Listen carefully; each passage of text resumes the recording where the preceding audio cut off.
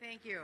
And I'm pleased to be here today with our State Attorney General, Rob Bonta, as he makes his 5th stop on a larger tour of California's 13 largest cities to host these important roundtable discussions on crime in California. We're also joined by our Assistant City Manager, Chris Martinez, City Attorney Phaedra Norton, Chief of Police Larry Gonzalez, and an incredible group of community leaders representing our diverse city, who I would like to thank for participating in an earlier roundtable discussion. It's fitting that we're here today on the Greer Pavilion, named after our local civil rights leaders, Dr. Barnett and Eleanor Jean Greer, surrounded by other inspirational quotes from iconic leaders, including Cesar Chavez, Chief Joseph, Dr. Martin Luther King Jr., and others. This place, right outside my office, which I love because I get to see it every day and it reminds me of the work we do here in our city, it represents a focal point for our city, highlighting our diversity, creativity, innovation, and dedication to each other and our common humanity. It's the perfect place for coming together and recommitting ourselves to the ongoing work of building a safer city. So I'd like to thank the Attorney General for this statewide tour and for coming to Riverside to meet representatives of our community. By having residents at the table, you're expanding the conversation to hear from those that have personal experience on trends in our city and how we can do better at addressing hate throughout the state. The data presented by the Attorney General show a statewide trend that indicates hate crimes are on the rise in California.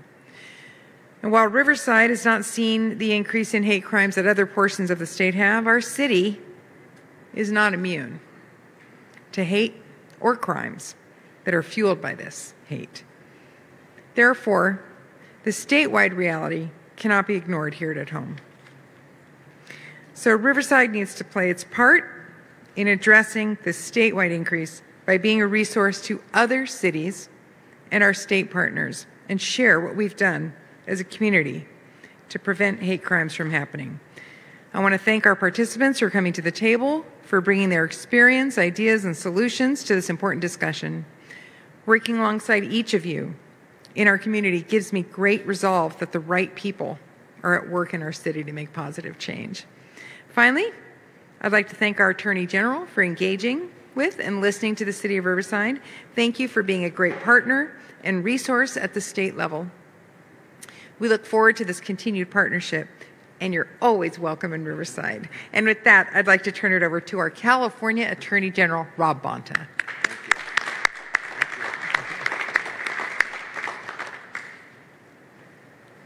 Well, thank you, Mayor Lock Dawson, for hosting. Thank you for the kind words. Thank you for having me here in Riverside. I'm honored to be here with you and Chief Gonzalez and all the incredible leaders that are standing here beside me and that we just had an opportunity to have a wonderful conversation with inside, addressing a challenge that we know is so important right now. And in so many places in this nation, in this state, a full-on state of emergency, a state of crisis, and that is the rise in hate, the rise in hate crimes, rise in hate violence. And I really appreciated hearing from our leaders here in Riverside about their approach and focusing on prevention and proactive steps to avoid hate incidents from happening in the first place. And they've been very successful in that regard, as we have seen stats across the state and the nation rise. 107% increase statewide in California when it comes to anti-API hate, 31% increase when it comes to all different acts of hate violence and hate crimes.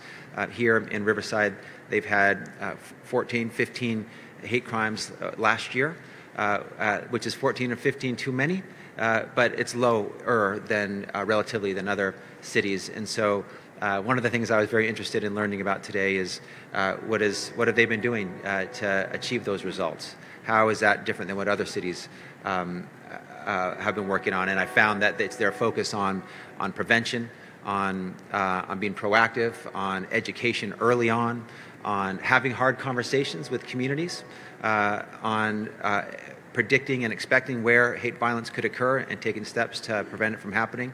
And so, we all support our victims. I'm very victim-centered in my approach. If someone is hurt or harmed or abused, a victim of a hate crime, we want to make sure we have victim services. But of course, we want the victim, avoid having a victim in the first place if we can.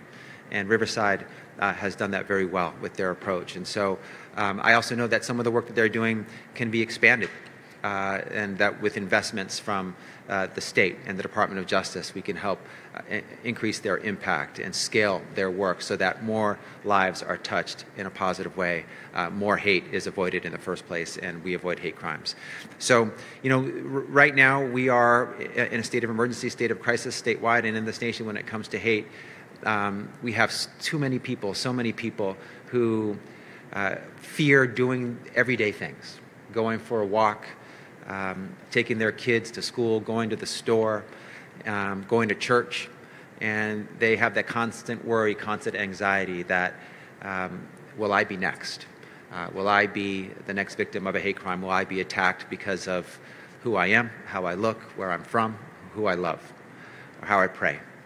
And that's unacceptable. That's wrong. We need to change that. And we need to come together to be able to learn from one another, to listen to each other, to identify best practices. And that's why I am on a statewide 13 big city tour of roundtables and discussions to hear what locals have identified to be successful approaches and best practices to addressing hate. And very much appreciate what's being done right here in Riverside and have some good ideas for how to support their work and how to scale some of it so that others outside of Riverside can be touched for the better as well. And in the Department of Justice, one thing I want to make really clear as the California Attorney General, with the full weight and authority of the law and the state constitution, is in California and throughout this nation, there's no room for hate. Not here, not anywhere, not now, not ever. And we need to take steps and take action to make that real. And in the Department of Justice, we started a Racial Justice Bureau to take on racial injustice, to take on the forces of hate. We are working with our local law enforcement partners throughout the state of California to help ensure that they are using best practices and have the support and resources to identify and investigate hate crimes when they occur. We are asking our district attorney's offices throughout the state to work with community groups and have a hate crime unit to address and take on hate crimes. We have started something new in my office that has been different than in past years, where we have a CARE unit, community awareness, response, and engagement, to get out of our buildings and into the community, to sit in conversation with community members, to hear what their biggest challenges are, what are the struggles that they have, and how we can help and be a partner, and to co-create solutions with them. And that's just our down payment on getting this work done, a foundation that we're laying as we build up our efforts to do more with our cities across the state and our leaders in the community throughout the state. And let me just end with this. When hate, unfortunately, is not new in this state, in this nation. It's been with us since our founding. But also what is not new is solidarity, coming together, rising up to push back against the forces of hate and to create and embrace and make real the community that we want and that we deserve, one that's full of dignity and respect and inclusion and equity and justice.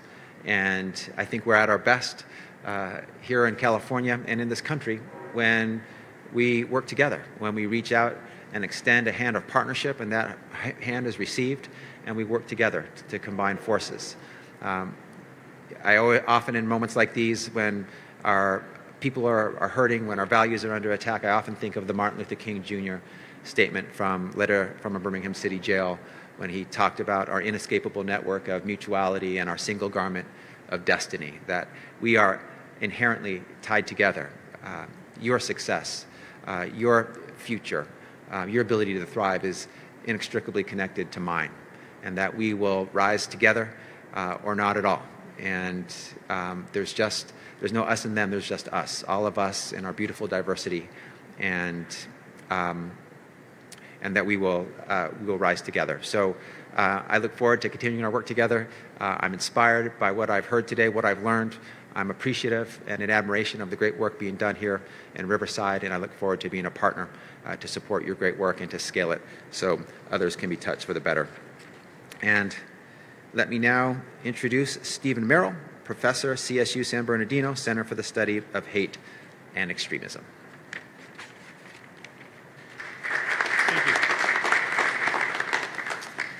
Thank you. I'd just like to thank Mayor Dawson, the Attorney General Bonta, and all the participants of the roundtable event today. I think it's important to recognize that, as the Attorney General said, hate is not a new phenomenon, and it's not unexpected.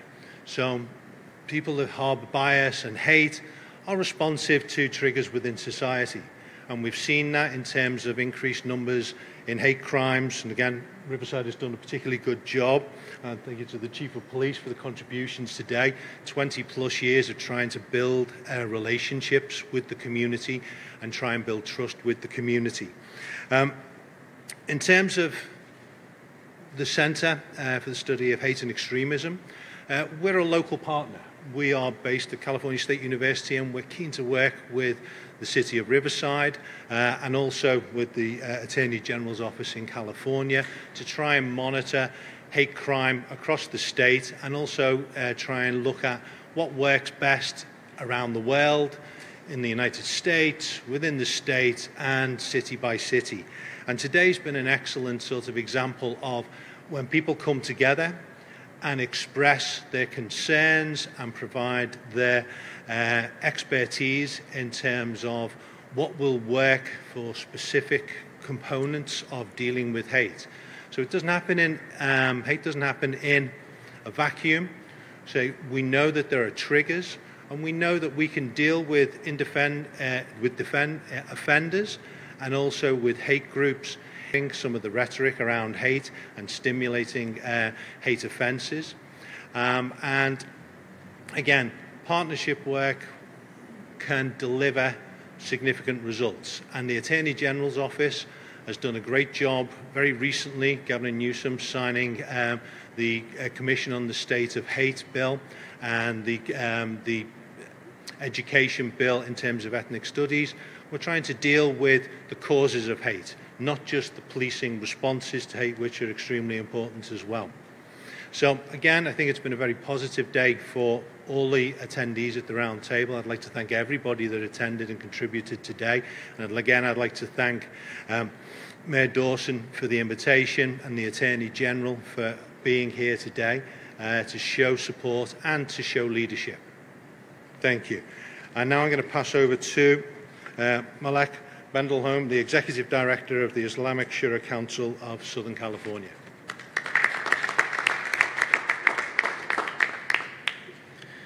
Good afternoon, and thank you all for being here. I would like to thank the Mayor Dawson and Attorney General Bonta for creating this amazing group of people that you see before you, and some who had to leave for other programs.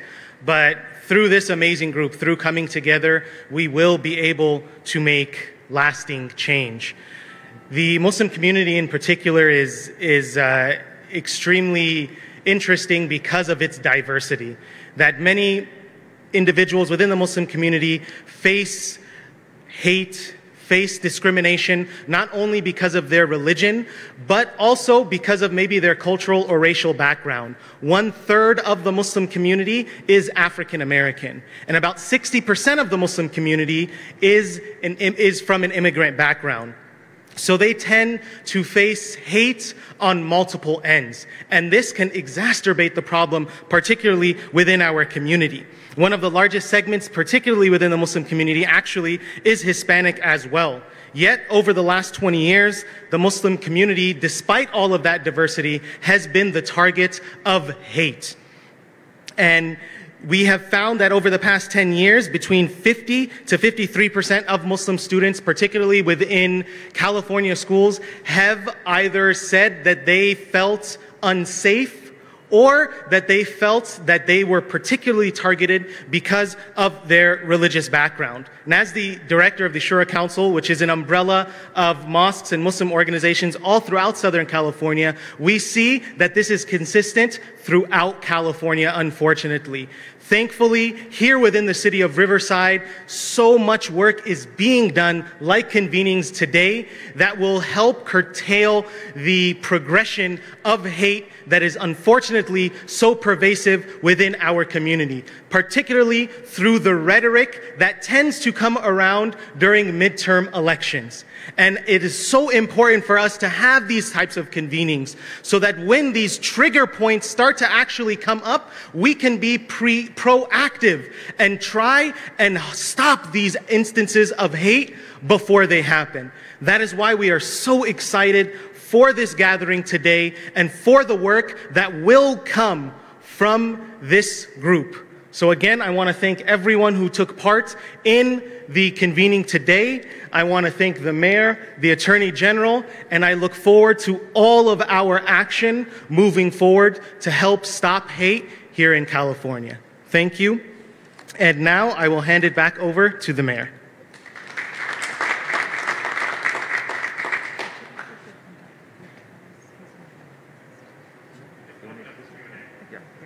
Do we have time? Do we have time for some comments from Dr. Cortez? He was our moderator today, and he runs the Mayor's Multicultural Forum. I'm just wondering if you just would like to just say a few words. Please, just please. Okay. And then we can move to Q&A. Okay. Well, I think one of the things that happened this morning that many of you didn't see is that folks came together and spoke out honestly and didn't just look at the problem, but came up with ideas for moving ahead. And one of the things that struck me the most was the idea of capturing the narrative, that we have got to get ahead of the game. It's too late once hate is out there.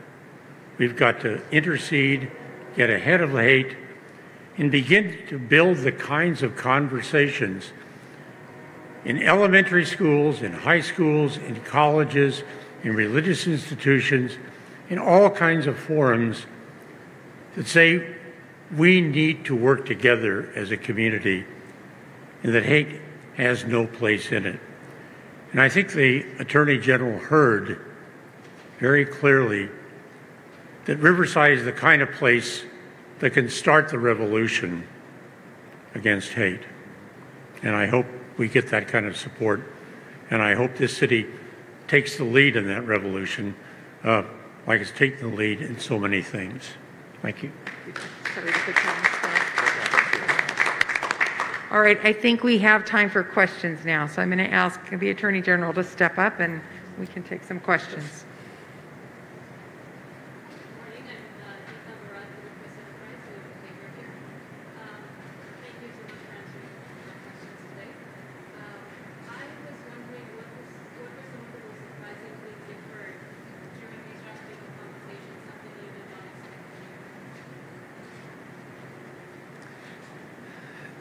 Well, I'll say this is my 5th roundtable discussion, and I'm impressed every time, impressed in a different way from the leaders who are there. And one of the things that it always impacts me is that a lot of what is said is often personal, often painful, and always powerful. And people, leaders are talking from their heart about often their own lived experience, their own struggles with hate, as no one has, been free of, free from the sting of hate. And for some of us, like myself, this is personal. This isn't an intellectual exercise. People who've suffered hate know what it is, or who have seen loved ones or friends, family suffer from hate, or have a community that relies on them to keep them safe from and free of hate. That's always powerful to me. And through that pain, we've seen a call for change and a commitment to create solutions, not just to share out about the pain, but to say, what do we do next? We want to end this pain for ourselves, for the people we love, for the people we care about, for our communities generally.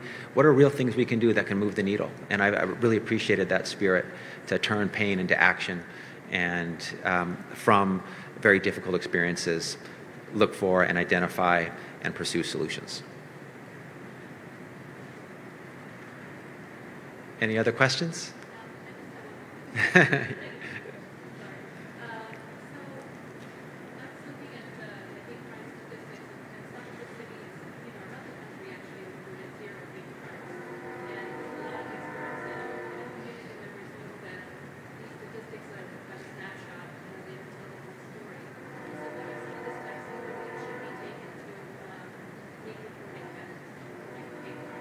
Yeah.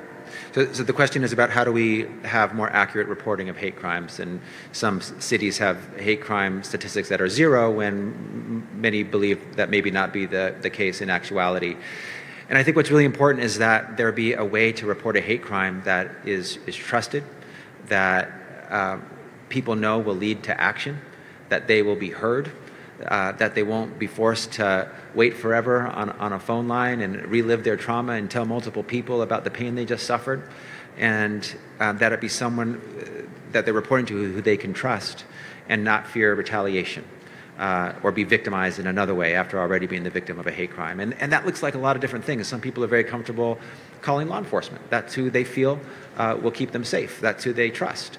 Others, not the same. They might want to call a community-based organization that they've worked with, that they know to be working for them and fighting for them, who's earned their trust. And I think we probably need multiple places and ways for people to report, and then we need to be able to figure out as a community how to collate and pull together those stats to be able to really get our hands on what's out there. We know there's underreporting.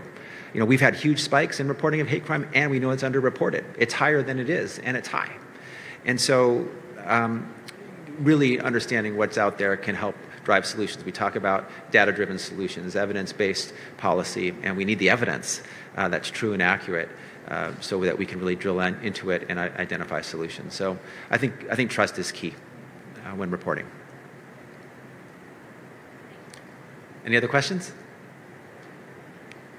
Well, thank you all for being here. Appreciate your time. Thank you.